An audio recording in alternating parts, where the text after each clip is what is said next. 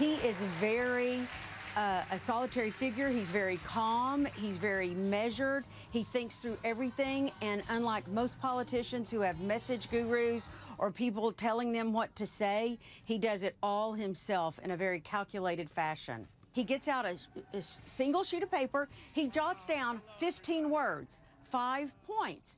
And then that's all it is. And he goes and talks about those issues. That is the way he works. And he does it himself.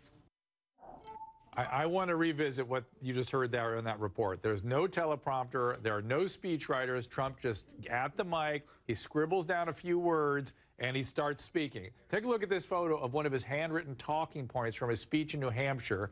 There it is.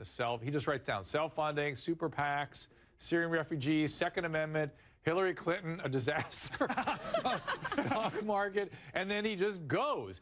I'm back with Omarosa, Lisa, Mike, and Ernie, and I hear these rallies are like nothing. People that go to them, that are people that are accustomed to covering these rallies, will tell me that they're like nothing they've ever seen before, that he just is there sort of talking off the top of his head and then interacting with the audience. You've been to a few of these. Isn't it refreshing to have a politician that doesn't have to have a focus group or a poll to tell him what to talk about at a rally? These are his supporters. He truly comes from the heart. He talks about issues that they want to hear, and that's why he's connecting with voters one-on-one. But let's talk about what he's authentic about. He doesn't believe in climate change, so he doesn't believe in science, in other words. He doesn't think women should have the right to choose abortion, even though 1 in 3 women in America has had an abortion. I guess they should all be rounded up and taken to prison. I mean, we don't talk about his positions enough. Yes, he's refreshing, but, you know, his little list, like he's a 5-year-old. Oh, it's so impressive that he could talk about 4 things. Lisa, yeah, okay. Take politics out of it.